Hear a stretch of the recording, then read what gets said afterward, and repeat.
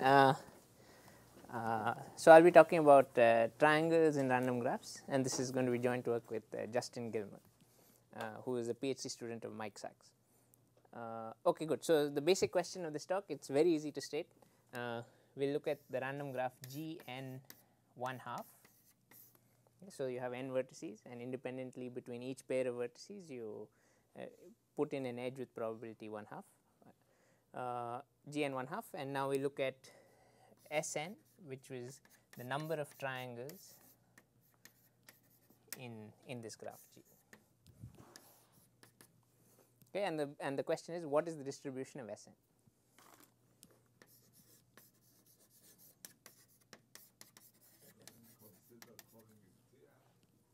Oh, okay. Next talk. Distribution of Sn.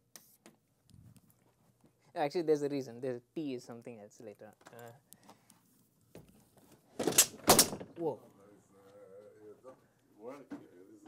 Oh, I see. Good. Ah, okay, good. I hope I didn't break it. Okay. Ah, okay, great. Okay,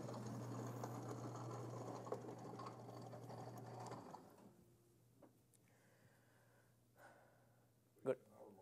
Okay, good. The question. So the question is, what is the distribution of Sn?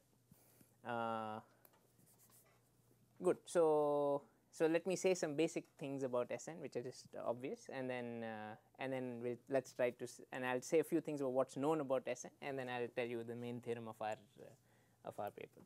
So first, here, just to get normalizations right, here's a simple observation: the expected value of Sn is 1/8 of n choose 3, right? Because there are n choose 3 possible triangles, each one shows up with probability 1/8. Another observation is that the variance of Sn, so this is something that can be calculated by looking at these n choose 3 events and seeing how they relate to each other. The variance of Sn, it is just a simple calculation, is well, it's theta of n to the 4. Okay, and this I'm calling sigma n square, this I'll call mu. Okay, so it would be reasonable to expect that the number of triangles is around 1/8 n cube, so 1/8 of n choose 3, plus minus some constant multiple of sigma n, which is plus minus some constant times n squared. Okay, so that's what you would expect maybe from of the distribution of Sn. Okay, so and then so people study this very heavily, and this has been extensively studied, the distribution of number of triangles, and in general the distribution of subgraph counts. And so after lots of work, and I'll state a lot of relevant authors now, the following central limit theorem for the distribution of Sn was proved. So this is the central limit theorem for Sn, and so it says that, so for all A and B, the probability, so these are fixed constants, the probability that Sn lies between mu n plus A sigma n, mu n plus B sigma n.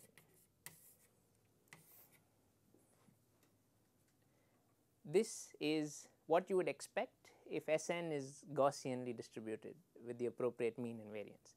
So this is integral from A to B of the standard normal distribution between A and B. So e to the minus x square over 2 dx 1 over root 2 pi.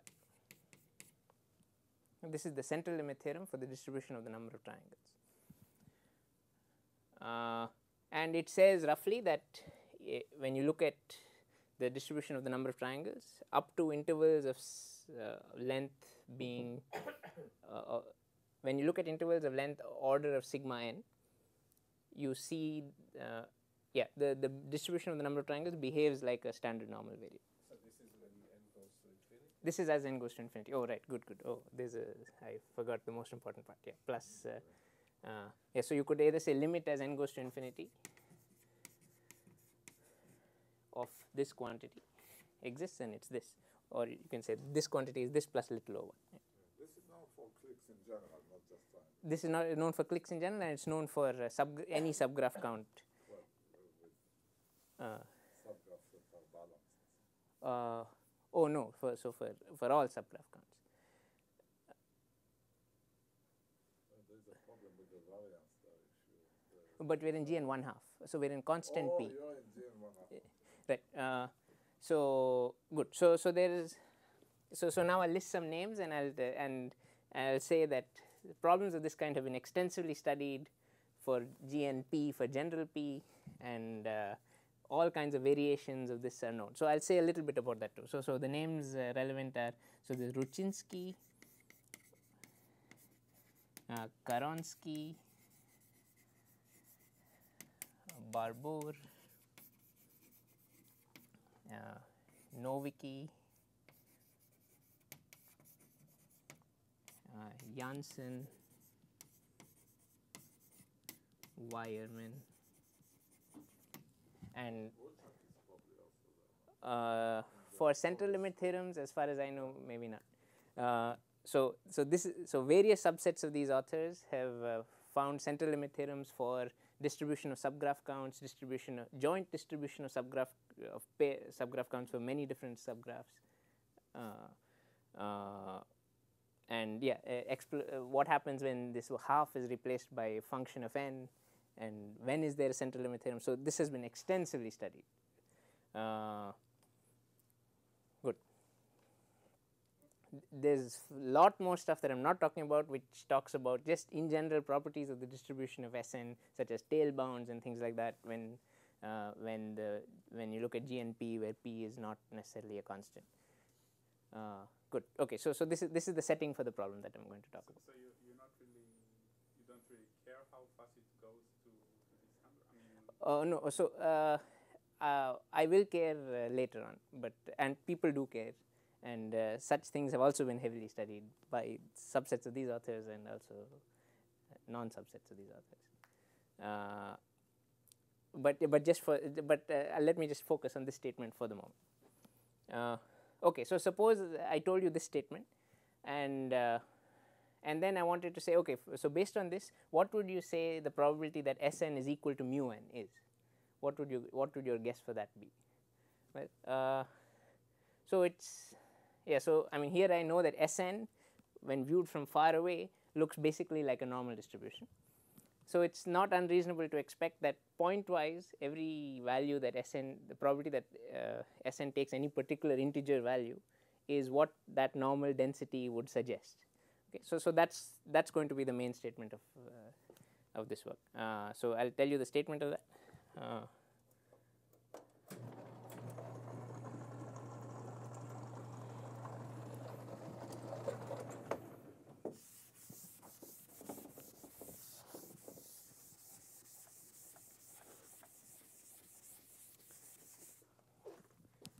So this is the main theorem. The probability that Sn is equal to k is equal to, well, okay. So there will be some normalization. You'll see, it should be clear why such a normalization is needed. So 1 over square root 2 pi sigma n e to the minus k minus mu n over sigma n square over 2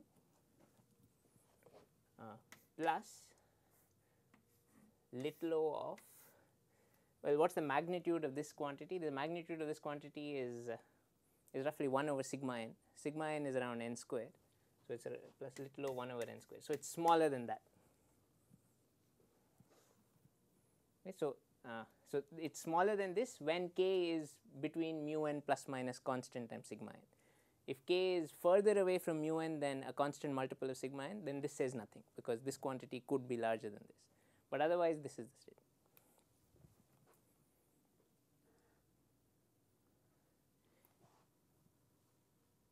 Good. So this is the main theorem. This is what I'll try to outline the proof of right now. Nothing goes in the spaces, really? Oh, no, I didn't leave any space intentionally. Yeah.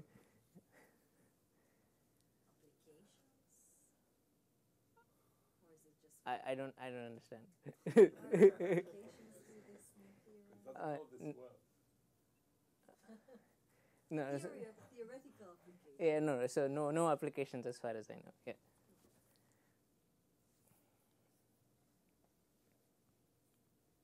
Okay, good. So let me outline. So this is what is called a local limit theorem.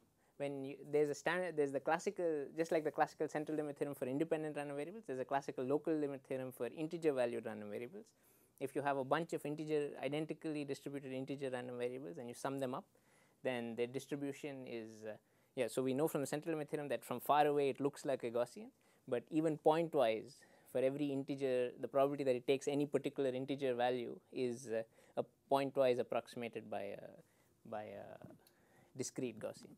And so this is the analog in a setting where the random variables are not independent. So if you had the CLD with error of little of 1/n squared, you would get that, no? Yes, that's right. If you get a really good quantitative central limit theorem, then it implies this. If somehow you could control the size of the intervals so well, but at least all existing technology for central limit theorems, they have much bigger errors over here, and something more has to be done in order to get here. So one statement, for example, that all existing central limit theorems cannot distinguish between the number of triangles always being odd and number of triangles always being even. They cannot distinguish between these two cases. So any statement of this form would need to include extra information into the existing kind of statements. Your result doesn't give any tail bound, right? At this point, it gives no tail bound. There's no quantitative bound I can put here, or it requires a lot of work to get a very bad bound over here. But very recent follow-up work by Ross Berkowitz, my student sitting over there, gave optimal bounds for this kind of statement. So it's now 1/n to the 2.5 he can show, and this implies a statistical distance estimates for the distribution of Sn from the discrete Gaussian distribution. Good. Okay. So now I'll outline the proof of this. Any questions about the statement? Yeah. So you said before that for several of those theorems, things for G(n)½ are the same for not just triangles but other kinds of subgraphs. I mean, can you expect to get a similar kind of theorems? Oh yes. So the same theorem like this holds for G and P for constant P between 0 and 1. I didn't write it, but exactly the same theorem holds by the same proof technique of ours. But for other graphs, our methods are very specific to triangles, and doing it for other graphs is a really, really good open question. And then there's the more general question of doing it for joint distributions of many graphs at a time, all of which are very good questions and very open. Yeah. So a lot of lucky things happen in the triangle case, but I think the general questions are very, very interesting. Okay, good. So I'll make a few comments about related statements that were known, and then I'll outline the proof of how this theorem goes. So I'll at least be able to say a few things about the ingredients. Yeah. Just to maybe satisfy Gilad a little bit. This type of theorems over there for triangles and clips in general are very useful in sum of squares, lower bound, or quantity. That's a theoretical application. Oh, good. What are sum of squares lower bound good for? Well, these are really good for you. You shouldn't waste your time trying to run this particular algorithm. It's good for Abba. It's fun. So some closely related statements. Well, yeah. So one is there was a local limit theorem for G for triangles again in G and P when P lies between 1/n and 1/√n. Okay, so the setting when p lies between 1 over n and 1 over root n is the case where the variance of the number of triangles is and the expectation of the number of triangles are O of each other. And in this case, some other tools become available, and there was a local limit theorem proved for the number of triangles in this case. This is the theorem of Rowland and Ross from 2010.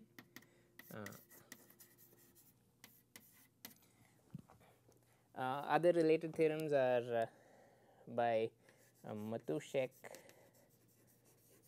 et al., who showed that the number of triangles mod q is uniform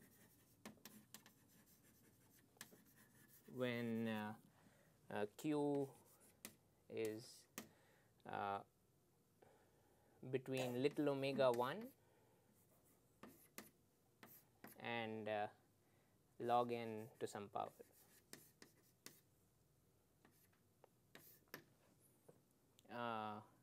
So this is again a statement closely related to this, because it's saying that the number of triangles mod q behaves like it ought to had this law been true. And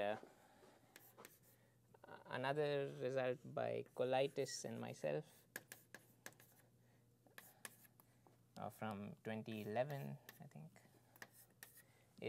said that the number of triangles mod q is very close to uniform for all q, for all constant q. So for every constant q, the number of triangles is exponentially close to uniform. And So exponential in n squared even. So that's not what this shows. This shows only exponential in n. Yeah, but exponential n square is true by a different argument, and that's known only for triangles. Good. And so again, ultimately a local limit theorem seems to be morally equivalent to having a central limit theorem for the distribution, which means at a large scale, when you look at it, it looks like a Gaussian when you look at it from far.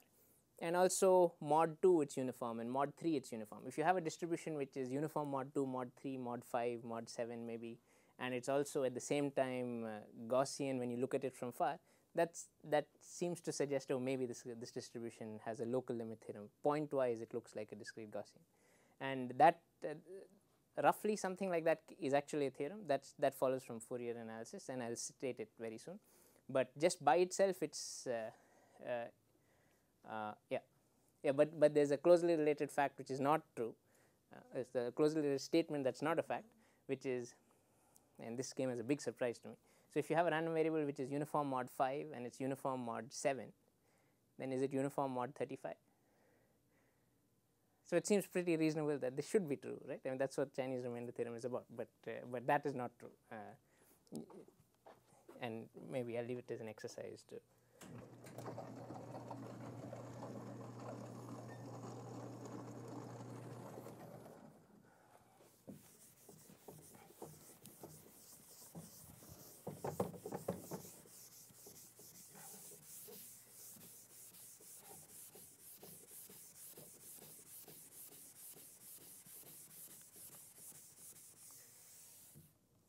Okay, so the plan is we'll take this distribution of Sn, we'll take its Fourier transform.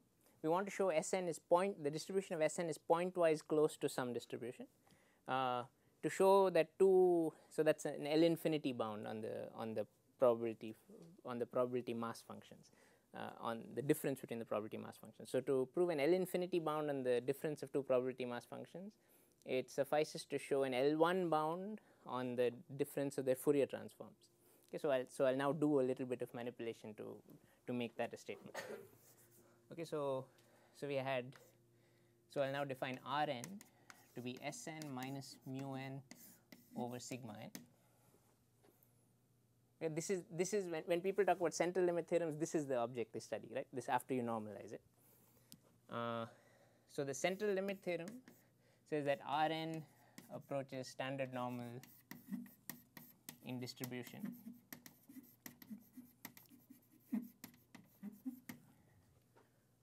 Okay, now the main quantity that I look at is the Fourier transform of the distribution of Rn. So, psi n of t is the expected e to the I t Rn. Okay, so this is a function of t, and look at the expected value e to the I t Rn. It's the expectation over the randomness in Rn. And right, and this central limit theorem implies that psi n of t approaches e to the minus t square over 2 pointwise. Okay. Because Rn approaches the normal distribution, the Fourier transform of Rn the Fourier transform of Rn approaches the Fourier transform of the normal distribution, which is this. Okay. So this is the main ingredient.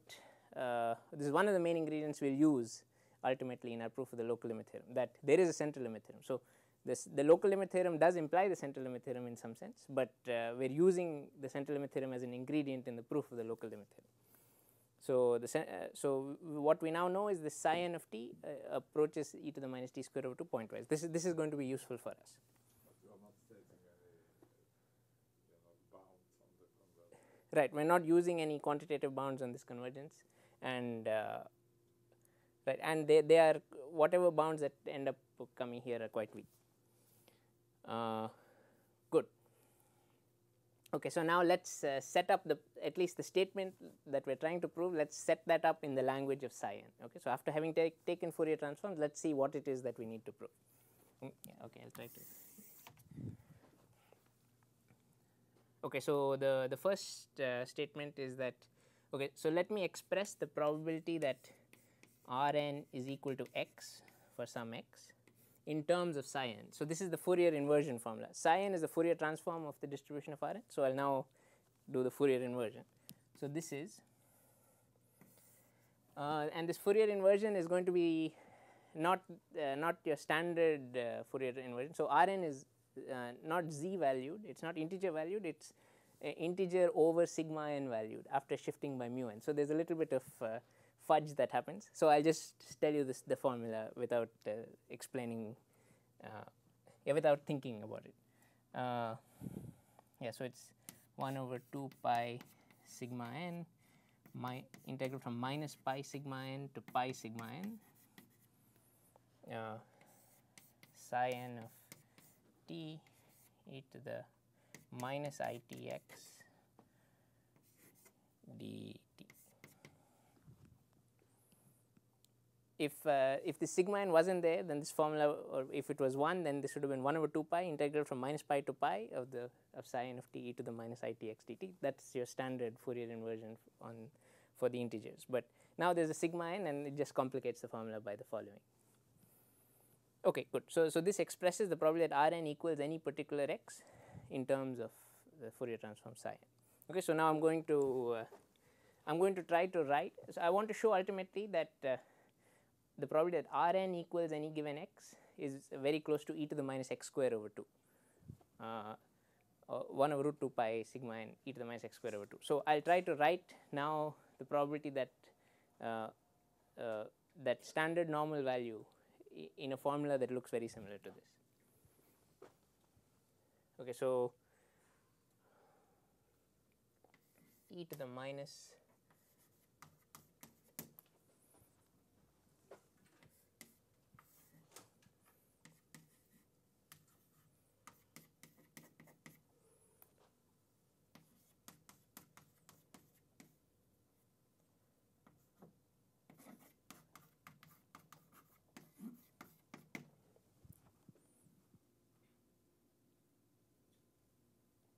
So I now expressed, I wrote e to the minus x square over 2 in terms of a Fourier inversion formula 2.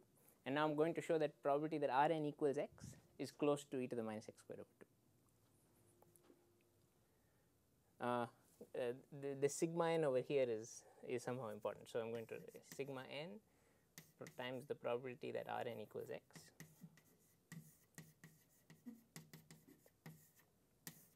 minus the minus x square over 2 is equal to 1 over 2 pi. So there are two terms in this. this term times sigma n and this term. Good. So, I will write them slowly one by one. So, it is 1 over 2 pi integral from minus pi sigma n to pi sigma n psi n of t e to the minus I t x dt minus, so there is an absolute 1 over 2 pi integral minus infinity to infinity e to the minus t square over 2 e to the minus I t x dt. So, I just wrote these two terms out in terms of the Fourier expansions.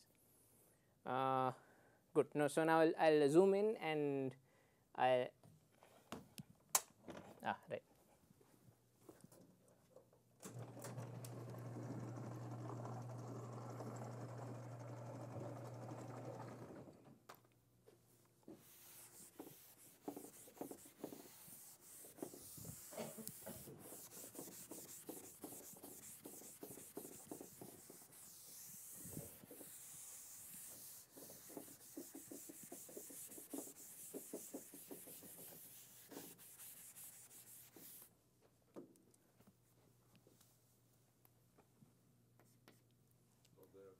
CLT tells you that psi n approaches e to the minus t squared, you are going to plug it in. I am going to plug it in. The fact that psi n t approaches e to the minus. You have a finite integral or infinite.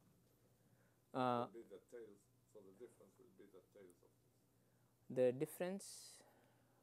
Oh, right. No, but it's pointwise. So, for any fixed t, psi n t approaches e to the minus t square over 2. But this is only note that the limits of this integral are not fixed. So, this goes from minus pi n square roughly to pi n square, and but I can't take t equal to square root n and know that psi n of square root n approaches e to the minus square root n square over 2. So that will only cover a certain part of this integral, and the rest of the integral will be what most of the work will be. So that integral I'll break it up into many parts. So there's going to be the central part, so there's going to be a big constant a. So a is some big constant, and I'm going to break up this integral into many parts. So this is 1 over 2 pi integral from minus a to a psi n of t minus e to the minus t square over 2. Oh, let me put in a less than or equal to dt.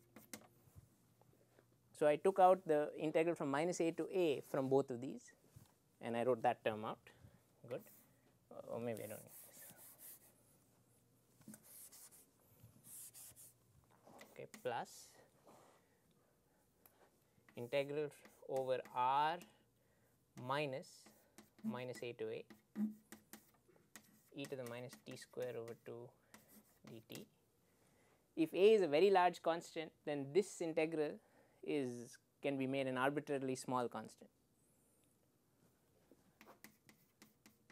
Okay, so this quantity is going to go to 0 by making a very large constant. So this term is something I'm going to be able to ignore. This is just the integral of e to the minus t square over 2 outside a large constant interval. Plus, now the remaining integral is from minus pi sigma n to pi sigma n minus from minus a to a of psi n of t dt. So there are three terms in this sum. This one is in the central part, psi n of t has most of its mass, and so does e to the minus t square over 2. That's where most of the mass of both these integrals are. And in the central part, I just need to show that the difference is bounded. The integral of the difference is bounded. So this is one part I need to handle. Then I look at the tail of the e to the minus t square over 2 part, and look at the tail of the psi n of t part. And in both these cases, I need to bound the size of these integrals. You wanted to get error like little of 1 over n squared. So why did I get that? Because I put the sigma n into the quantity that I wanted. So I looked at sigma n times the probability that Rn equals x, and I'll get an error which is little o of 1. So having done that, it lets me prove a statement of this kind. Okay, good. So this part already I know is going to 0. So because it just for the integral of minus e to the minus t square over 2 dt over an interval over everything except the central interval of length 2a, and by choosing a to be arbitrarily large, I can make this part go arbitrarily small. So this part goes away. This part is handled by the central limit theorem. Because a is a constant, for any fixed t between minus a and a, this pointwise goes to 0, and I'm looking at the integral of this. So we're looking at the limit of the integrals, and so that goes to 0 by the dominator convergence theorem. Okay, so this part is also goes to 0 by the central limit theorem, by the consequence of the central limit theorem that psi n of t approaches e to the minus t square over 2 pointwise. Okay, so these two parts are handled, and everything is now bounding the characteristic function of Rn, right? Outside minus a to a, and within minus pi sigma n to pi sigma n. Okay, so having done all this, let's erase. I mean, you can forget about everything I've said so far. I'll restate this problem that we're looking at, and we'll understand what it's about.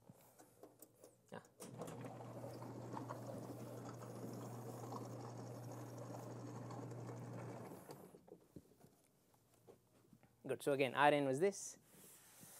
I had this quantity psi n, which is this.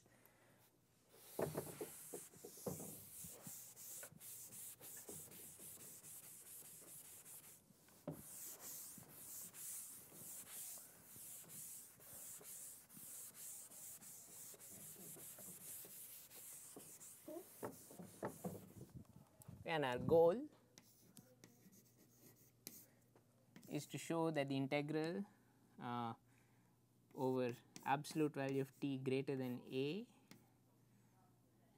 and also less than pi sigma n of psi n of t absolute value dt is little o 1. That's what the goal of everything is. Psi n of t is expected e to the I t R n, where R n is the number of triangles minus the mean over the variance. Good. And in fact, we'll show that often psi n of t is just very, very small. So psi n of t is actually exponentially small when for some ranges of t, and for other ranges of t it will be somewhat small, and ultimately the whole question is how small can you bound the absolute value of psi n of t. Okay, good. So here, so we have 3 separate arguments that cover different ranges of t.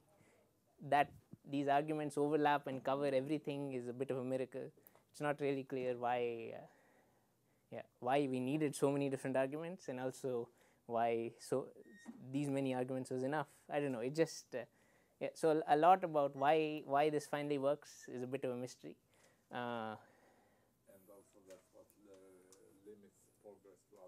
This is also what limits progress to other graphs, and actually Ross's proof is much simpler than it's significantly simpler than ours, and it involves instead of the finally 4 arguments that we end up using for bounding psi n of t, it uses about 2, and it's much cleaner, and it gives quantitative bounds. So that's something I recommend looking at.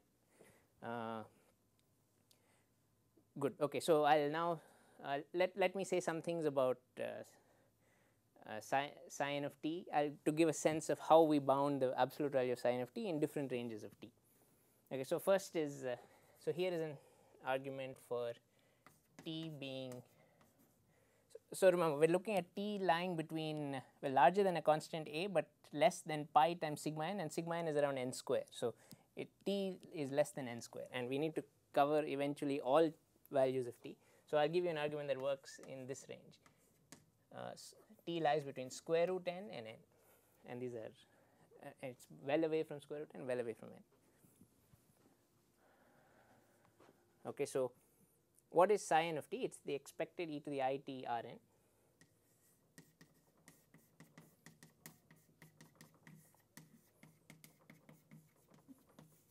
Which is expected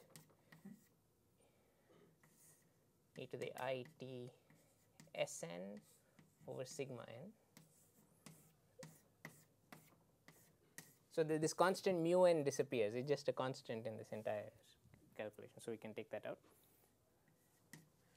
Okay, so the idea is this. We'll first. Okay, so here are all the n vertices.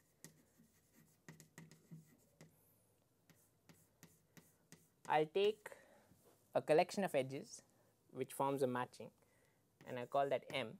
This is prior to revealing any randomness of the graph. Okay, so I just identify a set of potential edges M, and I'm going to reveal the edges of the graph in two stages.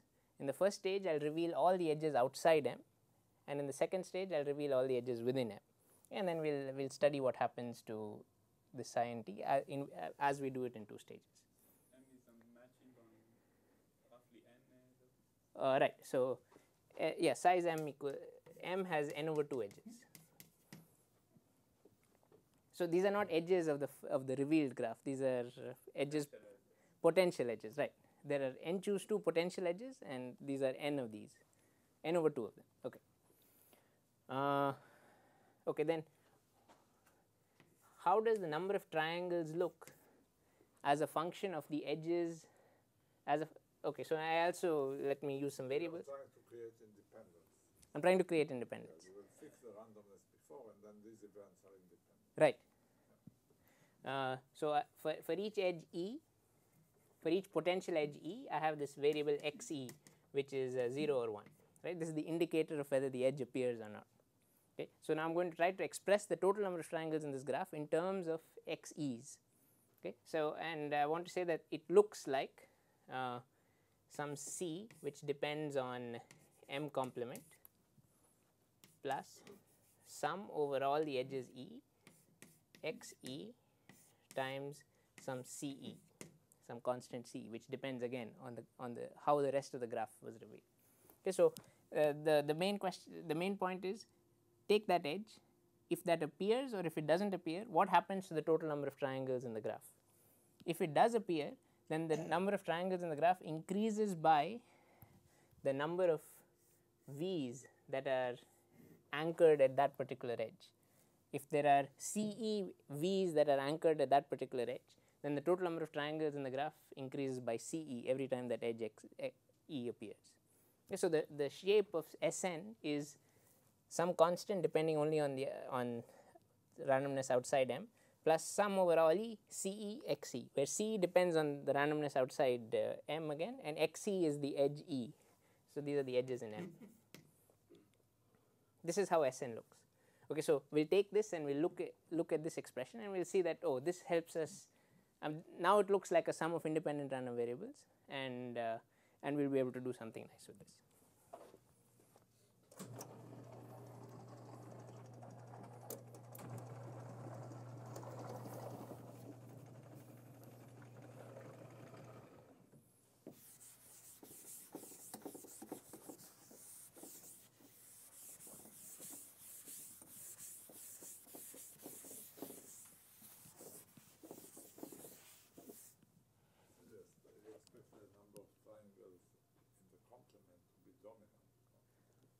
Yes, but for bounding the expected e to the it, that's all about cancellations.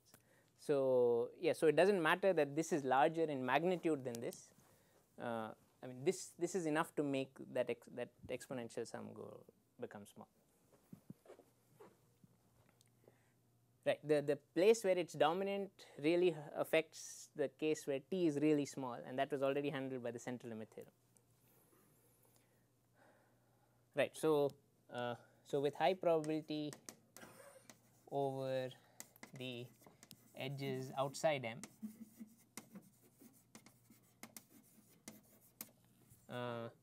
all CEs are about n over 4. Right. How many V's do you expect to be anchored on any one particular edge? Well, the probability of any one particular path showing up is 1/4, and there are n minus 2 potential other such paths. So all the CEs are about n over 4. This is the number of V's anchored at any one particular edge. So then, so conditioning on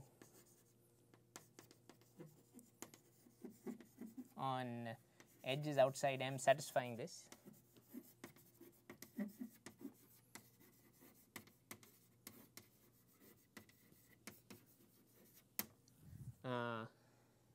expected value of e to the I t Sn over sigma n is equal to expected e to the I t some constant c plus summation c e x e over sigma n. This c is a constant, so and I've already revealed the randomness outside M. So this is only over the randomness of sitting inside the edges of M. So this c is a constant.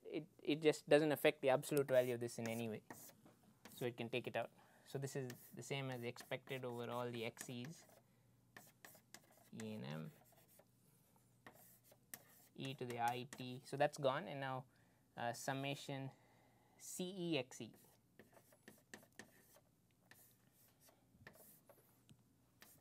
And now by independence of the xe's, It affects the normalizing constant. but it's e to the I t c over sigma n. That's some fixed constant that comes out in and in absolute value it's 1. It's 1, okay. And so it's always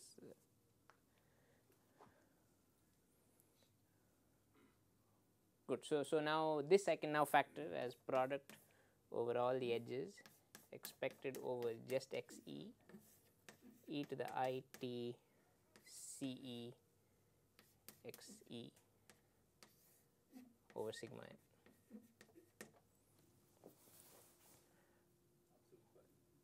Absolute value. Good. And so now I'm going to, so now this is really of a simple form. This e to the I t, a 0, 1 variable times a fixed constant. Okay. And it's a fixed constant which I basically know because c is basically n over 4. Good. So let's look inside this a little bit. So here's a fact: expected e to the I over a random bit b in 0, 1, e to the I, let's say alpha b is 1 minus alpha over 2 pi, the distance to the nearest integer square. Okay, this is a good estimate for the size of e to the expected e to the I alpha b for a constant alpha. So I'll just plug that into this. This is product over all e's. I'll also replace all the CE's by about n over 4. So I'll just replace it. I'm only sketching proofs here. Times 1 minus the distance to the nearest integer of t times n over 4 over sigma n square, and the total number of edges in this matching was n over 2. Okay, so now allow me to be rough. So this 4 I don't care for, because ultimately I only had less than and greater than in my condition on t. So I mean, this up to constants it's all the same. Sigma n is just n square up to constants. So n and n square go away. So this is t over n. So this whole thing is e to the minus good. The closest integer would be 0, right? Right. Now because t is much less. Estimates that you've done are not really good if t is not 0. I mean, you couldn't multiply by 4. Right. Good. Yeah, but since t is less than n, t over n is very close to 0. So the distance to the closest integer 0 is actually t over n. So this quantity is 1 minus t over n square without this distance to the closest integer. So this is 1 minus t over n square whole to the n over 2. And so now I do this in terms of e, which is at most e to the minus t square over n. There's no you already took it to the power. In the last Right. So as long as t is larger than root n, this thing is really small. As long, and you needed that t was much smaller than n in order for this, in order to replace the distance to the closest integer with just the value of the number itself. Good. So this was one example of an argument that handles one range of t's. Okay. In order to handle t's which are less than root n, one does a similar argument where instead of leaving just a matching unexposed, you have a union of matchings, and one needs to understand. So then there will be a linear term. So then the expression for the number of triangles will have a big constant term which will be irrelevant, a linear term where most of the action will happen, and a quadratic term. And the goal is to show that the quadratic term is actually very small compared to the linear term, so it does not affect the calculations that you do with the linear term. And then one can do an argument very similar to this. So it has some delicate aspects, but that allows one to extend the range of t down all the way to an arbitrarily large constant. And for the delicate argument, is it specific to the structure, or you use some Kim rule? Oh no, it's so nothing deep is used. There's only a Chebyshev inequality in there, but yeah, but it is specific to triangles. It isn't an argument that would work for oh, it could work. I mean, if you use just one of the generic bounds for quadratic polynomials, concentration bounds, it would not be good enough. Oh no, then it might no. Oh right, no, it won't be good enough. You do need to know what those coefficients are. It does use some information about what those coefficients are. The coefficients that the c's are around n over 4, and the coefficients of xe prime are not too big and things like that. Good. So this is one example of an argument. Let me give you another example of an argument that works in a regime of high t. How much time do I have? We have about 10 or 15 minutes. Ah, good. Okay. Yeah, 15. We started on it.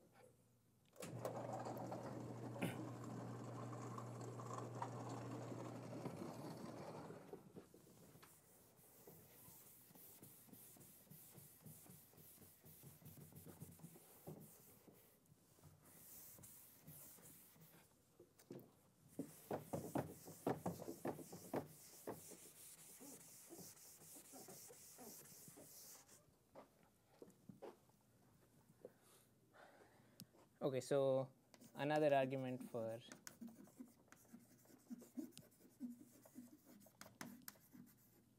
t close to, I guess, okay, sure, t equal to theta of n square. It will also work for slightly larger. Okay, yeah, sure, maybe. Yeah. N less than t less than n square. No, actually, I can fix this fine.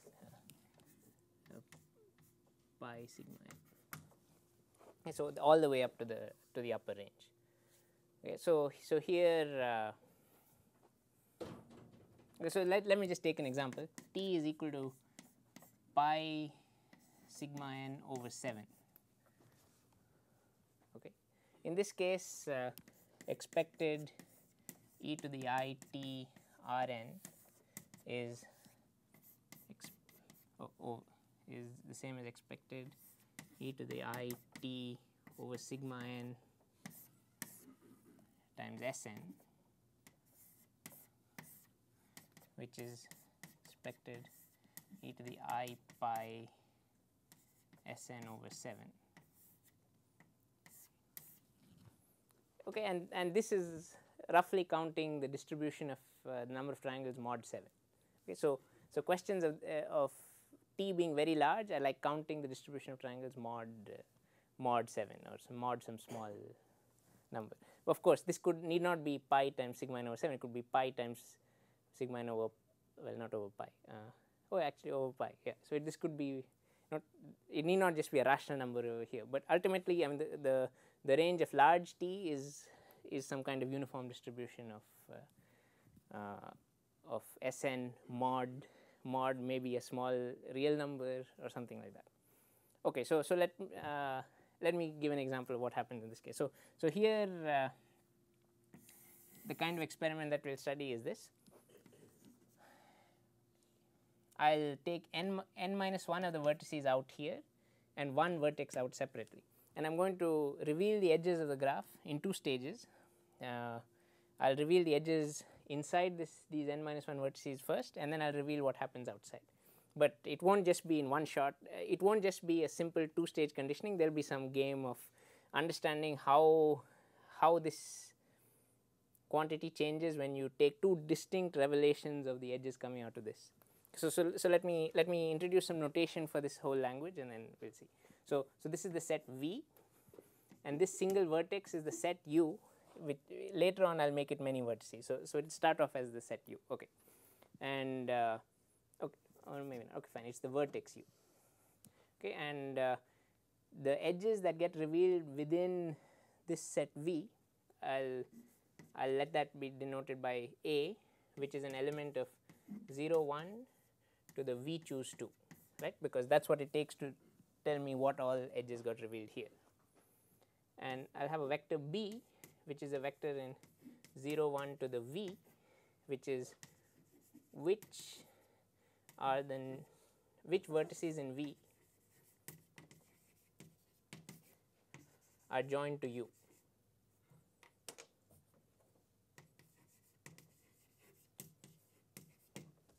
Okay, so these two determine how all the edges in the graph. Okay, so let's study what is the total number of triangles in this graph as a function of A and B. So then Sn, the total number of triangles, is equal to some quantity that depends on A, the total number of triangles exclusively within A, plus some more terms. So what are the other terms? Well, if the vertex U is adjacent to something and to something else, and there happens to be an edge between those 2 vertices, then then I want to count a 1 over there. Okay, so let me introduce one more piece of notation. This is going to be the tensor of B with itself. Okay, so B tilde is a vector in 0, 1 to the V choose 2, where the ij coordinate of B tilde is Bi times Bj. Okay, so it extends this vector of length n into a vector of length n choose 2 by taking tensor. Okay, so here I take the inner product of B tilde with A. So the total. So this is if the vertex U happens to be connected to vertex I and vertex j, then B tilde will have a 1 there. And A happens to join vertex I to vertex j, then I want to count it. So this is the final form. It's just some fancy notation, but it's not. But it's just expressing how the total number of triangles depends on A and B.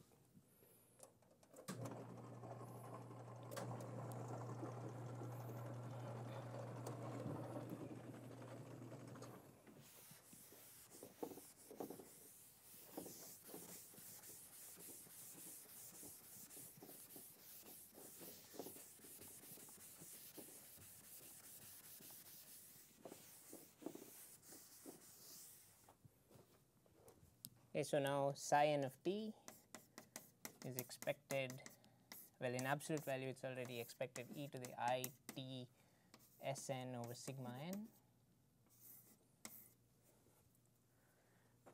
which is expected over A and B, e to the I t, well, okay, I'll now write it out. Oh, t was bad. Okay, let me change that to. Oh, that's also bad. Okay, fine. Triangle.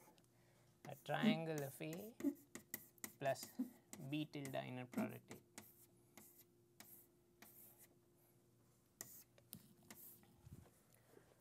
Okay, so this by itself is hard to analyze because this triangle of A is a very complicated notion.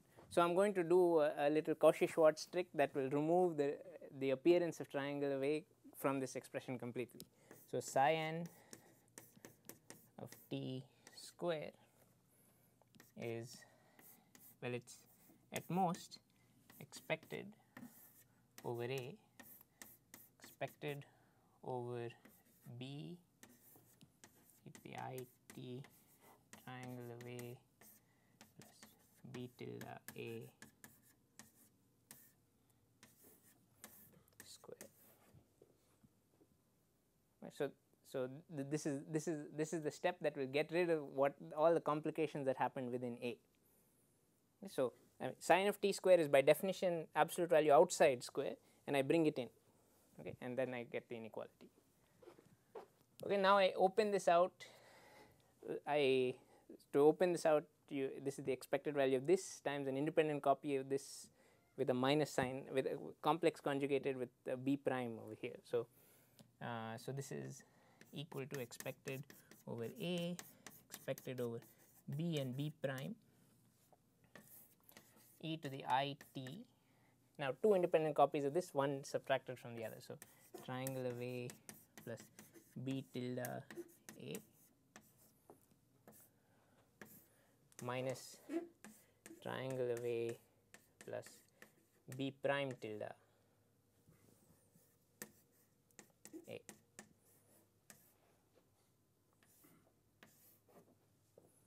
So, this gets rid of the triangle of A component dependence, and it becomes quite simple now. So, it's expected over B and B prime e to the I t, expected over A e to the I t inner product of, this is a bad place to, fine. I guess okay, I'll move it up here. Over B and B prime expected over A e to the I t inner product of B tilde minus B tilde prime, B prime tilde with A. There's over sigma n everywhere too, by the way, which I forgot to write.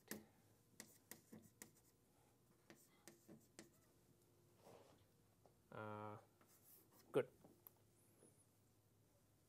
Okay, and now this is a quantity that I can try to understand carefully, because A, so we're taking inner product. A is now it's a totally uniform 0 1 to the n choose 2 vector.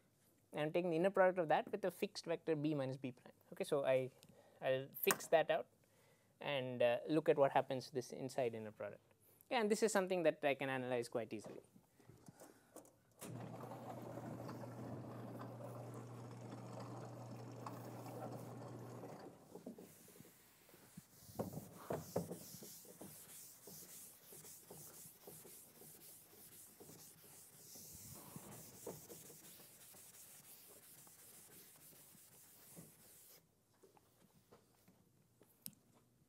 Yeah, so to analyze that, yeah, so I say with high probability over B and B prime, very, very high probability over B and B prime, B tilde minus B prime tilde. Remember, what is B tilde? B tilde is, well, B was a uniform 0 1 vector. B tilde is the tensor of it with itself, so it became a much longer vector, again full of zeros and ones. B prime tilde is another such vector. So, we are taking two such vectors and we are looking at the difference. The claim is that this will have many non-zero entries. There will be a constant fraction of these entries which are non-zero. So, has many, right, exactly. So, the non-zero entries are only plus ones and minus ones, and constant fraction of the entries will be plus 1, constant fraction will be minus 1, and the rest will be 0. Has constant fraction of plus minus 1 entries. Good. So, I condition on that happening. Right? So, that will, and taking that, I go in and understand the inner term, expected over A e to the I t B tilde minus B prime tilde with A. Yeah. And now there's independence again, because A is just, I mean, each thing is independent, and we're looking at a sum of, it's like a linear polynomial up here. So, I do exactly the same thing. So, this is equal to product over omega n square entries A sub e, right? So these omega n square entries are the ones which have constant, which have either plus or minus 1 entries there. So of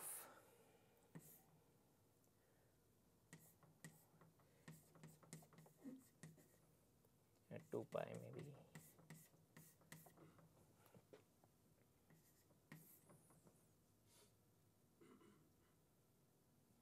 Yeah.